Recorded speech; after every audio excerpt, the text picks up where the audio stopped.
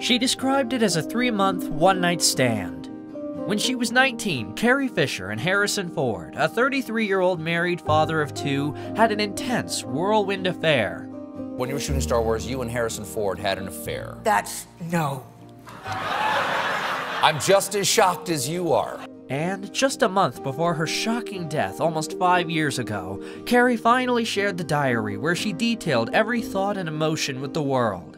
Today, we're looking into the secrets she kept for 4 decades. Her decision thrilled Star Wars fans who at long last found that the bickering intense love story they had seen played out again and again on screen was, in some small way, true to life. I love you. I know. In The Princess Diarist, published in November 2016, the 60-year-old Carrie shared her memories of their passionate affair.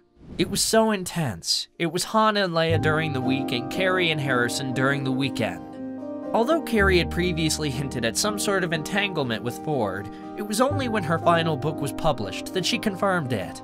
But I must say, it seemed to be trending in that direction. Wow. After stumbling on often angst-ridden journals that she kept while filming in London, she felt the time had come to open up about the formative experience.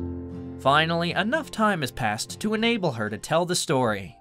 It wasn't just my secret to keep, she said, meaning that Ford was married at the time of their affair to his high school sweetheart. I'm sure he doesn't like it. I'm quite sure by now he really doesn't like it. Yeah. I'm liking it less now.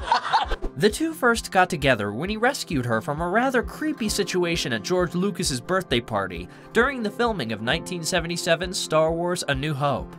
The youngest there and essentially the only girl, she was surrounded by crew members after arriving at the party. After teasing her, "Here's our little princess without her buns," they decided to get her drunk. Unused to alcohol, Carrie found herself quickly overwhelmed. It's at this point that Harrison stepped in. "Pardon me," he told a crew member who claimed Carrie wanted to get a little air, but the lady doesn't seem to be very aware of what she wants. Harrison took charge of his young co-star and after an argument with the other men, took her out of the party into his car. It was here that their fling began and they first kissed. The moment was one Carrie admitted to having fantasized about. After spending their first night together following a birthday party, Fisher was racked by self-doubt. "I looked over at Harrison. A hero's face. A few strands of hair fell over his noble, slightly furrowed brow," she wrote. "How could you ask such a shining specimen of a man to be satisfied with the likes of me?" She wrote that her co-star was her #1 priority on set. However, she clarified that the intensity of her and Ford's romance was most likely due to her young age. I mean, it seems like you were in love. Felt that way. Well, I was 19, yeah. Fisher also said having an undiagnosed, at the time, bipolar disorder intensified her self-proclaimed obsession with Ford. And the kisses continued, along with nights of passion. "Check out those kisses in Empire. They did not have to use special effects," Carrie wrote of one occasion. The young Carrie even admitted to fantasizing her lover would give her a gold band with diamonds inscribed Carrison. Even though she knew Ford was already married to someone else, Fisher still dreamed about a future with her co-star. She imagined a world where he'd gently and responsibly leave his wife for her. In her journal, Fisher said she thought the idea might come true after imitating him at a pub. Although Ford is known for his stoic ways, he burst into uncontrollable fits of laughter at her imitation of him. Fisher felt so ecstatic that she could make him laugh that she started to believe there was a chance for a romantic future between them. "He was not only laughing," she writes, "he was laughing that silent and hard laugh reserved for true enthusiasm. Almost 40 years later, I still think of it as one of the greater moments of my life, my love life." Sadly, Fisher's fantasy never transpired. Instead, when filming wrapped on Star Wars, Ford returned to his wife and family. And while their brief affair was passionate, the young Carrie was riddled with insecurities. "I was shocked by the fact that he fancied me. I was a very insecure girl and had only had one boyfriend." At the same time, she said, there was no way he would have known how innocent she was because she had deliberately painted a false picture of herself. "He perceived me as this very confident, experienced girl," Carrie wrote.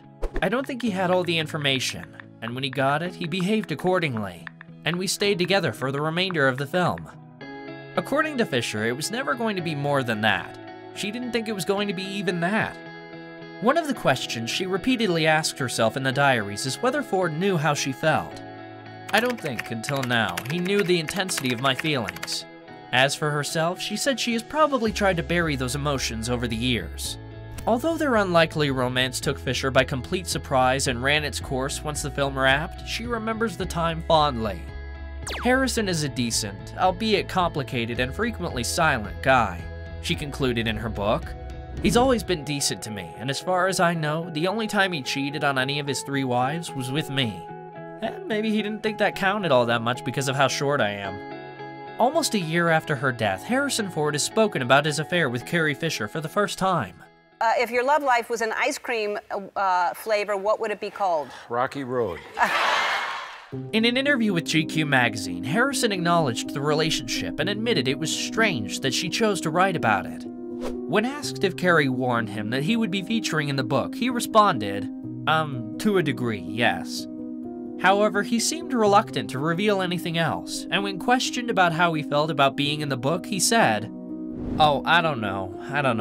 You know, with Carrie's untimely passing, I don't really feel that it's a subject that I want to discuss." He did, however, admit that he hadn't read it. In 2018, Fisher's brother, Todd, released a memoir about his late sister and mother called My Girls, A Lifetime with Carrie and Debbie. Todd wrote that the affair came as a surprise to Reynolds. Reportedly, he said the news upset their mother, which caused Fisher to regret revealing her romance with Ford to the world. "You're right, I shouldn't have told that story," Fisher said to her mother, according to Todd. On the Graham Norton show, she explained, But this has caused ructions. 400,000 news services picked it up. Wow. And it became a little embarrassing for me. The actor also revealed she sent Harrison a copy of the book before it was published and was adamant it paints him in a good light. Following Carrie's tragic death on December 27, 2016, days after suffering a heart attack aboard a plane, Harrison shared his love for brilliant Carrie. Carrie was one of a kind, brilliant, original, funny, and emotionally fearless. She lived her life bravely. We will all miss her. It's so clear, her value and what she brought, not just to Star Wars, but to all of our lives. I'll miss her. Surprisingly, Fisher said she and Ford never discussed their relationship, neither at the time nor afterward. In 2015, they were reunited as characters in Star Wars The Force Awakens for the first time in 30 years. So you'd miss me. I did miss you. On this last film, I noticed that 2 people were flirting and they had a big age difference, like we had, and I pointed it out to him, and he said, "Well, I hope it goes well for them." I think it's the only time we've ever referred to it. However, what emerged over the years was a lasting friendship with Mark Hamill. When Carrie told him about her affair with Ford, he was shocked. Yep, none of her Star Wars cast members knew about the romance, including Hamill. And because her feelings for her on-screen lover were so one-sided, Fisher said that she was sorry the affair wasn't with Mark Hamill instead. "It might have meant something," she wrote. "Maybe not much, but certainly more." As it turns out, Hamill and Fisher did have a little fling back in the day. Mark later admitted that he and Carrie once made out to get their attraction for each other out of their system. But it was more than just a physical attraction. According to Hamill, a part of him genuinely fell in love with his longtime friend. "A part of me did fall in love with her," he confessed during a 2017 panel. "And sometimes we sort of wanted to go in that direction," he said, referring to a romantic relationship. Before her tragic death, Carrie was single, looking to move to Britain, and was more than ready for another man. "I want to find a British professor who will be able to put up with me, so you can put the word out. Good sense of humor, intelligent, not hideously unattractive, and sort of confident without being arrogant." Following Fisher's death, Hamill couldn't get Fisher off his mind for years to come. And during the panel, he discussed his grief. I mean, she was just fun to be around all the time, so. But instead of being upset that she's not here, I have to remember all the years of fun that she gave me.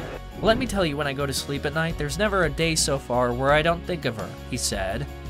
"And when I think of her, she's looking down from the celestial stratosphere with those big brown eyes, that sly smile on her face as she lovingly extends me the middle finger.